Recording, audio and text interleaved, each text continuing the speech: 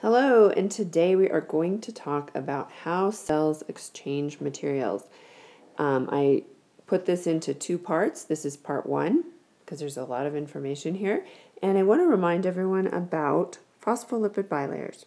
If you'll remember, phospholipid bilayers are what make up the membranes of cells. And here we have our little cross-section of a phospholipid bilayer. We have the heads that are hydrophilic, and the tails that are hydrophobic. And let's look a little further. Remember how our bilayer is selectively permeable. It lets some things through and other things it does not let through. So now we're going to ask the question, what determines whether or not a molecule can pass through the membrane? And there are three main factors that influence that: polarity of the molecule, the size of the molecule, and the molecule's electric charge. Small molecules pass through the membrane easily. So if we have very small molecules like water, ethanol is small, nitrogen and oxygen are very small molecules. They only have a few atoms in them. They will all pass relatively easily through the membrane from one side to the next. These two molecules happen to be polar, and these two molecules happen to be nonpolar. And regardless of their polarity, when they're small enough, they usually can get through the membrane easily. So let's talk a little bit about polarity next.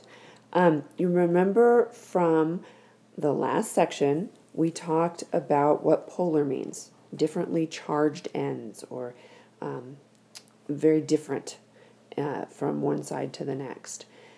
Nonpolar would be the opposite of that.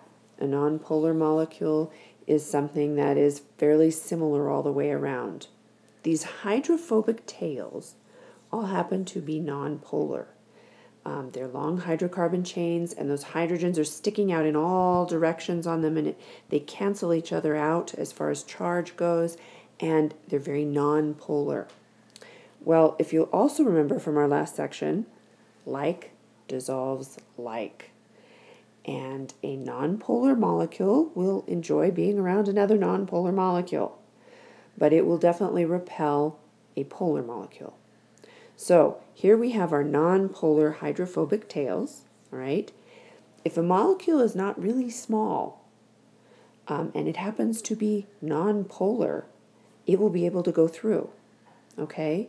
But if the molecule is large and polar, like all of these, they will not be able to go through because they are polar and these tails are nonpolar. So the tails will not allow polar molecules to go through if they are large. So these are examples of some large polar molecules that can't get through. Now let's look at our third factor, electrical charge. Okay, charged molecules are called ions. They do not cross the membrane either. So here we have some charged molecules. This is the symbol for a hydrogen atom, and it is charged with a plus charge. Here's a calcium atom that has become a calcium ion with a +2 charge, and here's just the symbol for a chlorine atom. And when it becomes an ion, it has a -1 charge. These all have electrical charge, and that electrical charge keeps them from passing through the membrane easily. I'd like to note this down here. Ions can get through the membrane with the help of special transport proteins. They cannot cross through this lipid bilayer, but if there is the presence of a special transport protein, that is how some of these kinds of molecules can get through to the other side of the membrane. So what drives the movement of molecules across a membrane? And we're going to talk about a really important idea in science called diffusion. And you definitely want to know the definition of diffusion. Diffusion is simply the movement of molecules from an area of higher concentration to an area of lower concentration. And here's an example in this picture. Let's say we have these little red molecules, and we have this nice little blue liquid that those molecules are in. And it doesn't have to even be a liquid. It could be a gas. We could have these molecules in the air. But here we have all these red molecules. This is a very high concentration right here. And we're watching diffusion happen as they go to areas of lower concentration and even lower concentration. So diffusion is movement of molecules from an area of high concentration to areas of lower concentration. In these diagrams, the red molecules are called solute. And just a simple little phrase that gets thrown around in science a lot of times, solute dissolves in a solvent. So the solvent dissolves the solute. You can just have to memorize that, but the thing that gets dissolved is called the solute. So let's talk about a concept that's related to diffusion, and that is the concentration gradient. The definition of a concentration gradient, it's really simple. It's just when there is a difference in concentration of molecules across a distance. So right here we have a concentration gradient. High concentration over here and lower concentration over here. So always remember, the solute is transported from the high concentration area to the low concentration area. That's the definition of diffusion. And the movement of all of these solutes is due to this concentration gradient, which remember is just simply the difference in the concentration of molecules across a distance. Let's talk a little bit about potential energy, because potential energy can be stored as a cell membrane builds up a concentration gradient. So here we have a picture of our lipid bilayer with the heads and the hydrophobic tails in there. It's our plasma membrane representation. And we have some molecules over on one side of that membrane. Okay? If this membrane keeps these molecules over here on this side in a high concentration area, and it maintains this low concentration over here, it is storing up potential energy. Another important point to remember is that if substances are charged electrically, so if these are ions that are being kept in different concentrations on each side of the membrane, then we have electrical potential that is formed.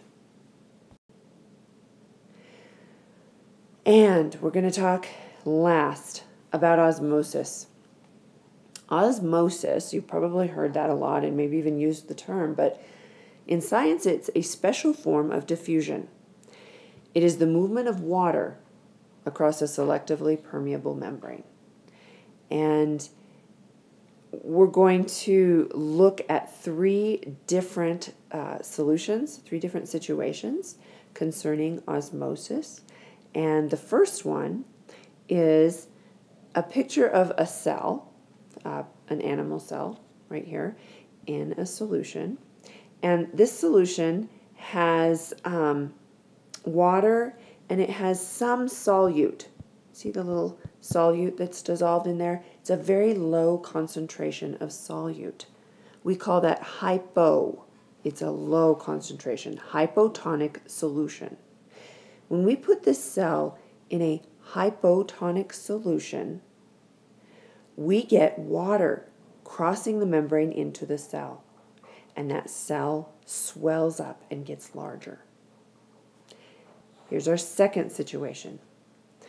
In this situation, we put our cell, our animal cell, in this solution where it's hypertonic. Hyper means a lot. We have a lot of solute in the water. See all those little dots? Those are all little solute molecules, and there's a lot of it. High concentration of solute.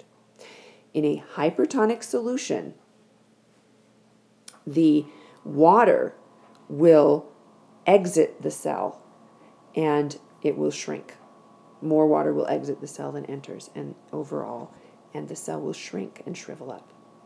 Here we have a picture where it's called isotonic, and the solution has a similar concentration of solute outside the cell as inside the cell. And we call that an isotonic solution. There is no net loss or gain of water in this case. We have some water flowing in and some water flowing out, and it's the same amount total. Advanced proficiency. One idea, you might look at how a hypotonic solution affects a plant cell and an animal cell differently, and why. That's just an idea. You can have other ideas, and I look forward to seeing you in class, and maybe we can do some nice demonstrations to help you understand these concepts a little better. See you later.